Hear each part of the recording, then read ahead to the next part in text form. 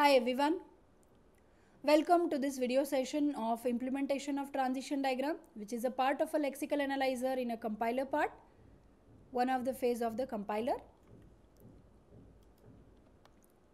At the end of this session, the learner will be able to write a small programming code for a given transition diagram or a pattern. The transition diagram is implemented by the regular expressions. Consider this transition diagram where it is having state 0 as the beginning state, and these are the accepting states 2, 3, 4, 5, 7 and 8. Every accepting state is returning two things here. One is the category of the token, that is a token itself, relo, and the attribute of it, what kind of token it is. So if the transition diagram moving from 0 to 6, that is this greater than and then equal to, it is moving to state number 7, it means that it is greater than equal to token. Next transition diagram is for identifier and keywords. So any identifier or a keyword. How the identifier and keyword is there? It is starting with a letter and it may have letter or digit if it is an identifier. For a keyword, it is always all the characters are there. So it is accepting that and it is returning two things. One is return this, it is calling a function called as get token. Get token is returning ID as a token if it is an identifier, and the keyword itself if it is a keyword. And if the keyword is there, then install ID function is returning 0 because it is nothing to do with the symbol table entry there. But if it is an identifier, then the entry for that particular identifier is made in the symbol table if it is not there, and it is returning. If entry is there, then it is returning the pointer of it. This transition diagram is for unsigned numbers. Let us see that. So this is for the exponential values, the fractional exponential values. These you can see that few tokens lexems it is reading. This is 12.3E4 and this one, that is accepted by this, and it is calling install num function, which is installing the number in the literal table and it is returning a pointer to that.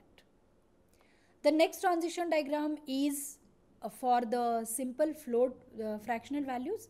The examples like 12.3, 10.15, these numbers are recognized by this one, and it is generating a token for it. This is for the numeric constant like 3, 1, 4, simple numeric constant like a simple digit 9 and this number some. So simply one by one all the digits it is reading, and again it is installing the function in that one, install num, which is returning, making the entry in the literal table, and it is returning a token also. This transition diagram is for white spaces. White spaces means the extra lines, number of lines, tab spaces or simple spaces and those, and it is returning WS. Now some basics are there. The transition diagrams are usually used for following one by one determination of the tokens. One by one all the tokens are returned by this transition diagram. What happens if the failure occurs in our current transition diagram? There are many transition diagrams, so what happens if failure occurs? So if failure occurs, then the transition diagram retracts. It will come to the beginning of the lexem again where it has failed, and it will go to the next transition diagram. That is, we call it as activation of the next transition diagram. And if failure occurs in all transition diagram, then it means that it is not at all accepting the lexem. So there might be an error in that. So it is detecting that error and it is calling the error recovery routine, and error recovery routine will recover that error. Usually white space is expected to occur frequently. It means after every lexem there might be white spaces are there. So for white spaces, the transition diagram for this is put near the beginning of every transition diagram. And in this implementation, every small state of a transition diagram is having a small segment of a code. We are going to implement that later on. Let us see few basic things in that. State is a variable we are using here for storing the current state of the transition diagram. Start is the variable we are using which is holding the start state of the current transition diagram, as there are many transition diagrams. Lexical value, it is storing the value returned by install ID function or install num function. And fail Fail is a transition function which is called for whenever a failure occurs in any transition diagram. There are two things it is doing. One thing is, if the current transition diagram fails, it retracts the forward pointer, it will come to the beginning of the lexem and it will start the next transition diagram, and that lexem is given to the next transition diagram to accept. And if everywhere it fails, every transition diagram, then the fail calls the error recovery routine. So these are the transition diagrams we are considering here for our implementation. So there are 6 transition diagrams are there. Every transition diagram, look at here, this is starting with 0 and these are the accepting states. This transition diagram for keywords and identifier, it is starting with 9. The transition diagram for fractional values, exponential values, it is starting with 12. Remember these one because these states we are going to use for the implementation. So state number 20 is the start state of the next transition diagram, which is for the fractional value. Similarly, for the white spaces, these are the things. So total 6 transition diagrams we are considering, and for this we are implementing a code. Let us see that. So this is the implementation of a transition diagram. At the beginning, we are initializing 3 things here.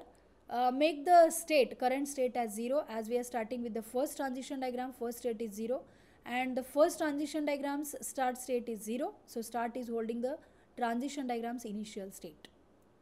Lexical value is just declared because it is holding the values written by install ID and install now. The fail function. Fail function calls for the failure of the transition diagram. So if the first transition diagram fails, which is the beginning initial state of the first transition diagram 0, then it has to move to the next transition diagram, which is starting with 9, state number 9. So that is this. Similarly, if the second transition diagram fails, then it has to move to the next transition diagram, which is starting with 12. Like this, the remaining transition diagrams are there. And if all are failure, then it is calling a recover function. So this is the thing. Fail calls when the transition diagram for a given diagram is failing and it moves to the next transition diagram. You can see here return start means it is returning the start state of the transition diagram. The next part of this is there is one more function called as next token. What this next token is doing, it is returning all the tokens.